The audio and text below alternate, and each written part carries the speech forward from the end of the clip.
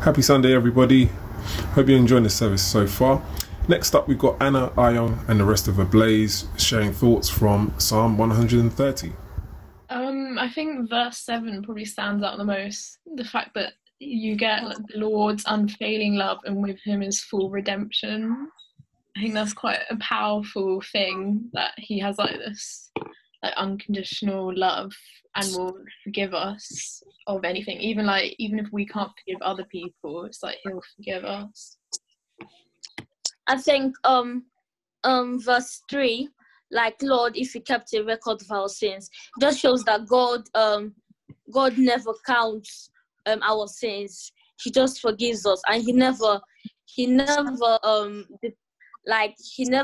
say, oh, this person is better than this person. He doesn't compare us, and once it is done, he's forgiven, but there's punishment in it, but still he loves us. But when it comes to us as human beings, we find it hard to forget it, because before we forgive someone, we're going to keep going through it before we forget. And sometimes we might go into fightings or issues or doing things that we're supposed to not be doing.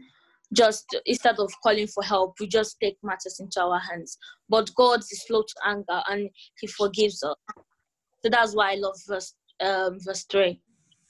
So verse 1, it says, in my Bible, it says, "From the depths of despair, O Lord, I call for your help."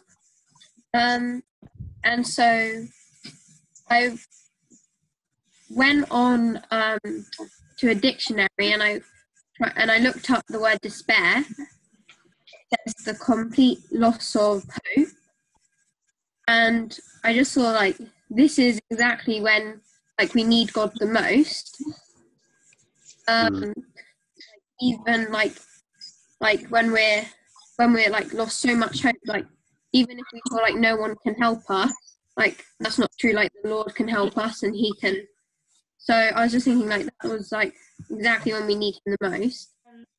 And then in verse 5, I kind of thought that where it says, in his word, I put my hope, I feel because the Lord's word in the Bible is the absolute truth, I felt we need to put our hope in his word, because it's there for us, and there's no lies about it. And I feel we should put our trust in that hope now as well, and in that word now, because at this time there's still that feeling of uncertainty. So I feel now we should be really focusing on the word of the Lord, as we still don't really know what's going to be happening as well. And then Hello Jonathan, happy birthday. We hope that you have a wonderful birthday on Friday with your family. Yeah, we just wanted to say happy birthday on behalf of the whole Ablaze team, and we want to share with you Proverbs 16:3, which says, "Commit to the Lord whatever you do, and your plans will succeed." And we know that this is definitely going to happen in your exams, and we wish you all the best. Take care. God bless you. Bye-bye. Bye.